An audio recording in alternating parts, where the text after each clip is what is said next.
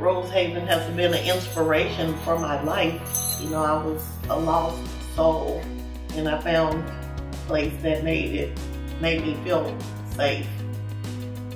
Like I was welcomed. No matter what situation I was in at the time, it didn't matter. The people that work here, they took me in like I was their own. Hi, my name is Katie O'Brien. I'm the Executive Director at Rosehaven. Rosehaven is a daytime shelter providing community, resources, and support to women, children, and gender diverse people experiencing homelessness, abuse, and poverty. I just think that if I share my story, if I could just change one person's life out of my story, I'll be happy. I've met some amazing women that were here for whatever reason, you know, and getting to see them every so often lets me know that they're doing okay. And some of them still come and they hang out. I come sometimes just to hang out. At Rosehaven, we break the cycle of homelessness by providing meals, clothing, first aid, mailing addresses, hygiene, restrooms, showers, as well as advocacy and guidance through medical and social services. She really has helped me in a lot of ways to show me that there is a better side, and to be who I am is who I am. And you know, I've come a long way. I went from not having nothing to having my own place. As a day shelter, this means we bridge the gaps in services for people who are not lucky enough to get a shelter bed. And then, you know, as time passed, they got a bigger building, which I think is awesome.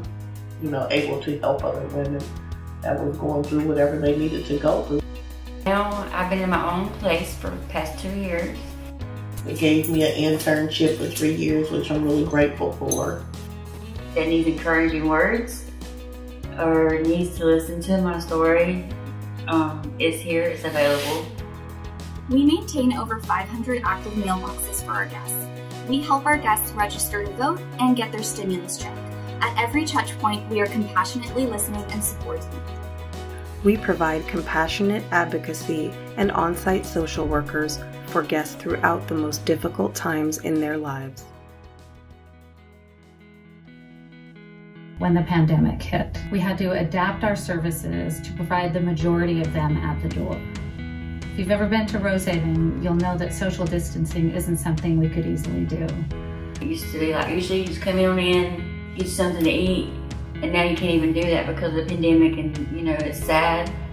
We went from being a place that provided resources from inside our community walls, full of volunteers, to executing our mission outside with our staff of 11 and a handful of core volunteers who do not shy away from all the unknowns that this pandemic has presented.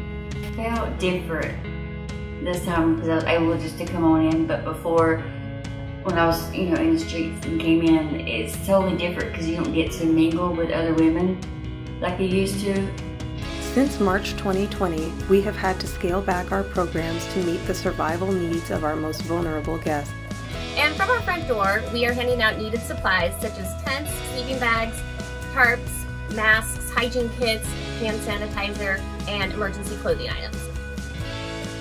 And some of them still come and they hang out. I come sometimes just to hang out. You know, with this epidemic, it's kind of hard for us to hang out. We kept our indoor bathroom facilities open while using strict cleaning protocols in between each use to protect the health of our guests and staff.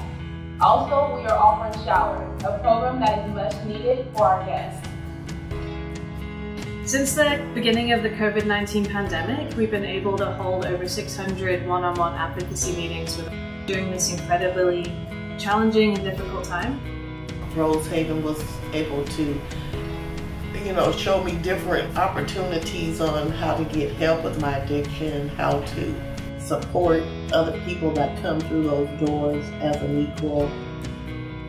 I wanted to share my story with others because I know where I've been and where I've come from. It's possible to get through it and not to give up on life because there is a brighter side out there. As I got clean, I was able to give back to Rosehaven by volunteering my time.